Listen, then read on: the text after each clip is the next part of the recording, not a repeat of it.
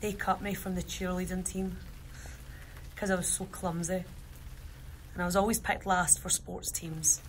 So then I would go and read and read and read all my books, and then they would call me geek.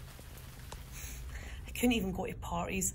I'd get so nervous being in front of all those people. I couldn't even talk to people. Self-conscious, and then I would feel them staring at me and I would be making them nervous too. And the only time that I don't feel alone or self-conscious or nervous or worried about making other people feel nervous is when I'm in front of that WWE universe. And together, my universe, we're never going to feel alone again.